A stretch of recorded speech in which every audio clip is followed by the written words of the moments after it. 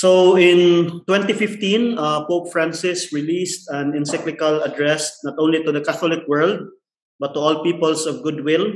The content of his message is simple, that we all take care of our common home, that is the earth. But it is in the very simplicity of the message that lies the complexity of the challenge. There is an apparent difficulty in convincing people to take care of our common home, the earth, due to our lifestyle that contributes to the growing challenges of climate change. This is mainly attributable to consumerism that is tied to individualism. The latter is characterized by self-centeredness, self-enclosedness, and greed. What sort of perspective do we need in order to advance the cause and the call to care for the earth? And what ethic is necessary that should be strengthened parallel to this call? I believe that among the significant but unfocused partners in this dialogue are philosophers. And in the context of my country, the Philippines, and its environmental situation and problems, I would like to speak about the challenge to be more aggressive in including the environment or ecology in what I'd call doing philosophy in the Philippines. For a context, philosophy, or at least Western philosophy, arrived in the Philippine shores together with the colonizers. But it was not until the last 50 or 60 years, or a little over, that the so-called Filipino philosophy emerged as a trend and as a distinct area study. It is the contention of my paper that there is a gap in the Filipino philosophy discourse. And I would like to express this gap with this question: where is the environment in the Philippine philosophy discourse? To say that there is a gap does not mean that nothing has been said about the environment or ecology by Philippine academics on philosophy. Apparently, we can read some essays or discussions like that of Leonardo Mercado on environmental ethics in his monograph, The Filipino Mind. But still, it is my argument that there is a gap for the very reason that Filipino philosophy has mainly focused on themes or discussions in philosophical anthropology, social or political philosophy, ethics, and religion. Now, 2 points are worth highlighting in relation to this. And I think this would explain why, for me, the question is important. No, where is the environment in Filipino philosophy? Foremost, on the place of nature in Filipino culture.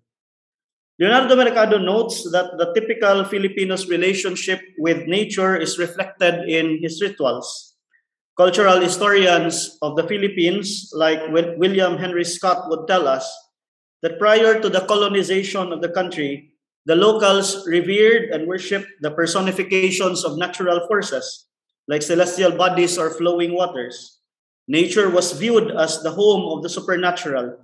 Even dangerous cliffs and strange rock formations were invoked for safe passage. But this is quite ironic for a country whose culture and history, as explained earlier, has been intertwined with nature. Our country's political landscape, largely dictated by colonial experience, has defined and operationalized progress in capitalist terms. This has brought about devastations and environmentally damaging practices. In 1988, our Philippine bishops already made a bold assertion that the destruction of the environment in our country is getting serious when they released their pastoral letter titled "What is Happening to Our Beautiful Land?" And despite our country's constitution, which aims to protect and advance the right of our people's right to a balanced and healthful ecology in accord with the harmony and rhythm of nature, our country is experiencing unprecedented biodiversity crisis due to the destruction of original forests, freshwater, and marine ecosystems. Precisely why I argue in this paper that the philosophical discourse in the Philippines has not taken to a higher level of seriousness the concern for the environment and the need for greater assertiveness to achieve climate justice. If philosophy, especially in a post-colonial context, must be a discourse of resistance, then it must be a reawakening of human consciousness an effort to interrogate people's views and assumptions, and a reflective enterprise that should enable us to come into deeper terms with ourselves. And when we speak of coming into terms with ourselves, this means understanding the problems that are existential only because they are ecological, and concerns which are ecological because they touch the heart or the core of our very own existence.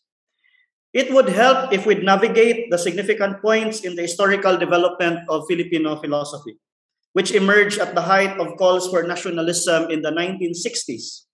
The efforts to Philippinize philosophy was indicative of the nationalist factors which led to the shaping of what we now call Filipino philosophy. The first group of Filipino philosophers more identifiable in their efforts to advance the discourse are those who searched for the essential Filipino, like Leonardo Mercado and Dionisio Miranda, who are, by the way, Filipino missionaries, Catholic missionaries. Mercado wrote in his book Elements of Filipino Philosophy in 1970, and Dionisio Miranda in his book Pagkamakatao, Being Human, Reflections on the Theological Virtues in the Philippine Context, and Loob, the Filipino Within. And later I'll say something about Loob because this is an attempt to Philippinize metaphysics. Both Mercado and Miranda attempted to look for a certain kind of core that is necessary in reading the Filipino. For them, finding this core is a precondition to understanding the Filipino mind or his worldview. Another group of scholars prefer to speak of doing philosophy, and they are critics of the first group. This group, characterized by a synthetic approach to the study of the development of philosophizing in the Philippines. Some of them would reject the notion of Filipino philosophy if by the term it is meant a philosophy that organically sprung from an essentialized Filipino consciousness. In recent years, there has been an apparent change in the way Filipino philosophy has shaped in the country, and I'm referring now to the third group. This is our contemporary context in Filipino philosophizing. Largely due to the influence of globalization, Filipino academics in philosophy have sought ways to apply their knowledge and learnings in philosophy to practical concerns like politics and culture. And especially under the administration of our outgoing president, Rodrigo Duterte, democracy has become the favorite topic or analysis of Filipino philosophy teachers and students. There is also a pragmatic value in this, in that philosophy has been challenged to be relevant, particularly in the context of ASEAN integration, which has brought to life such concepts as regional qualifications framework and alignment of educational goals. So, funding plays a role in the shaping of discourse in whatever academic discipline. Now, I'd like to summarize that point. What is called Filipino philosophy is an ongoing discourse of Filipino scholars who assert our identity and location as a people vis-a-vis the privileged discourse in the West. There is an effort or an attempt to analyze and reflect on matters or things that have fundamentally concerned philosophy in a manner of or in the context that is something basically Filipino.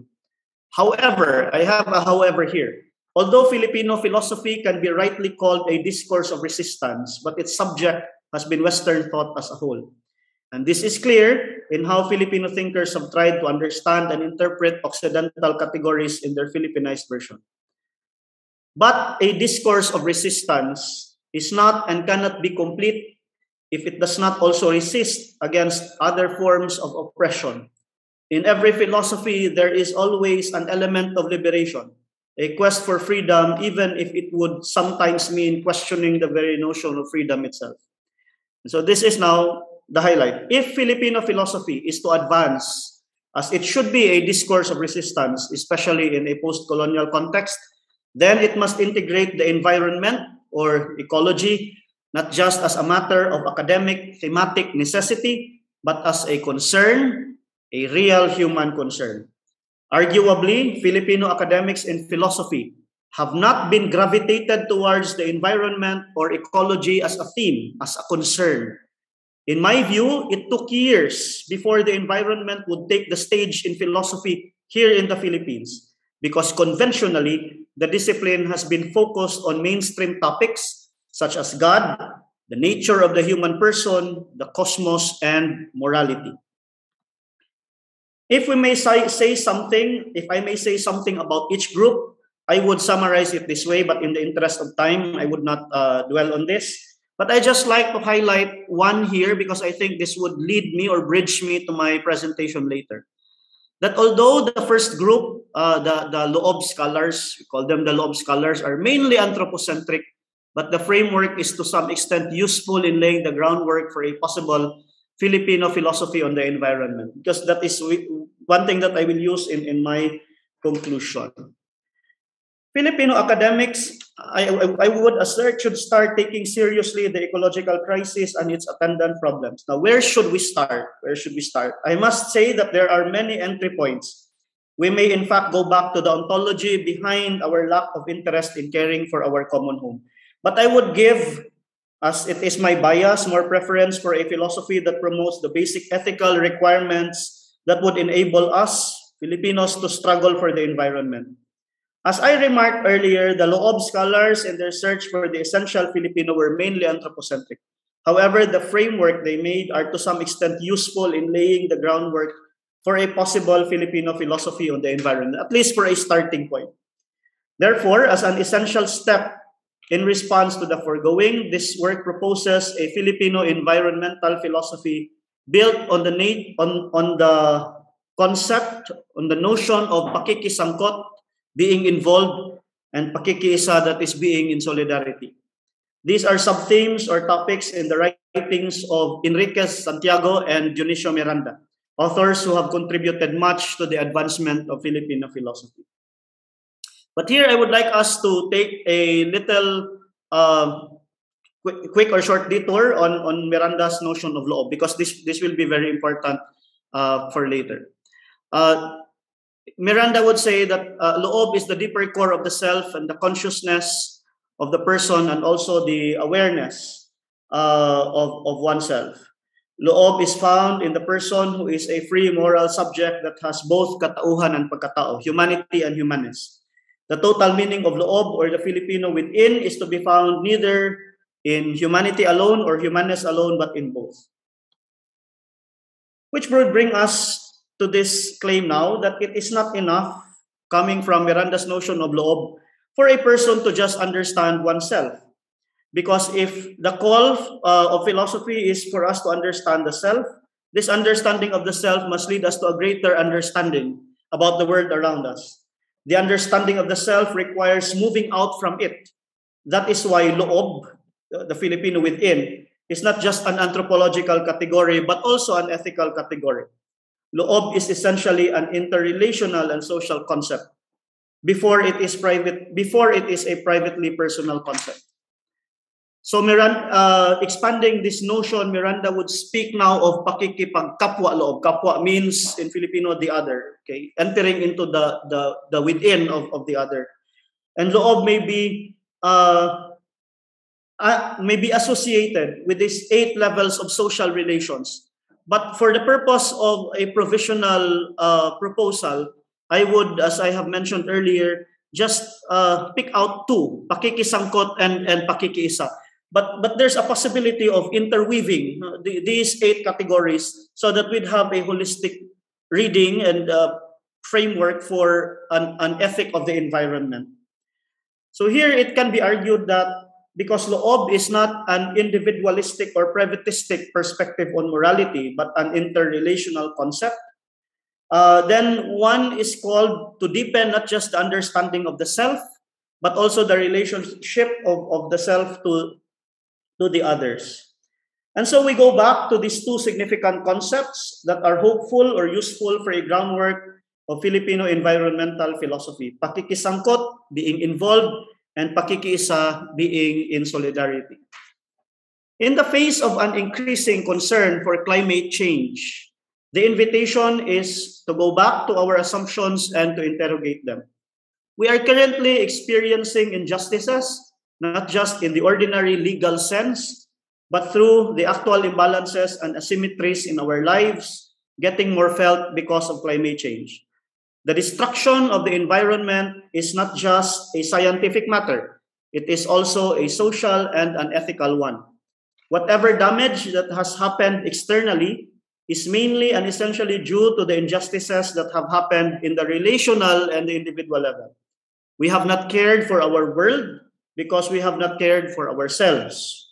Above all, we have not cared for one another. This now is the implication. This is what I draw out from the two notions of solidarity and being involved. There are injustices, especially against those who are vulnerable in society, that cause harm and damage to them because we have caused harm and damage to our own planet. We are challenged to overcome our greed and our self-centeredness and therefore struggle for authentic freedom. No struggle for the environment can be won without involving as many people possible. We can only save the planet if we move people to be involved, pakikisangkot. In Filipino, it is interesting to note that the word sangkot carries a double meaning. It may mean involved in the positive sense, but it may also mean involved in the negative sense. What does this mean? Pakikisangkot is important in our struggle to save the environment because if one is not going to involve oneself in the protection of nature, one cannot but be involved, meaning one cannot but also be a victim of whatever vulnerable situation this destruction of our planet may further cause. Involvement, however, is one layer of the process that is needed in order to advance our struggle for the environment. At a more profound level, we need solidarity. This is pakikiisa. Now, the root word for pakikiisa is isa, that is one. That's one, the number one, which means solidarity requires being one not only in terms of grouping and for logistical considerations, but above all in terms of focus and thinking as a people. Viewed through the lens of Miranda's notion of loob, this has a deeper meaning. Pakikiisa is being one in terms of the union of our katauhan, of our humanity, and therefore as a planet. Solidarity is the union of our concerns that are found in the intersection of our psychological personality and our moral character. Applied to the environment, this means that this is now the conclusion for the earth, that can only be truly the subject of our concern if it would touch our psychological personality, constituted in our kalooban, what we feel deep within. The environment and the destiny of the earth must be our central concern as free subjects or human persons. It must also be the concern of our moral character, of our ethical nature as persons. The ongoing discourses and conversations in Filipino philosophy have advanced the discipline in our country, making it relate and connected to various topics like democracy, women, gender, culture, even cyber technology. However, and this is my challenge, it must also bridge Filipinos to think about their environment, about ecology. Filipino philosophy can be an instrument of change by emphasizing that solidarity is not just political, but also existential, but above all, environmental. Philosophy can be used to make people understand that our search for meaning is always within the context of our relationships, and human relationships does not just extend to human persons, but also to nature itself. It is actually within nature and inseparable from nature. Thank you so much for your time.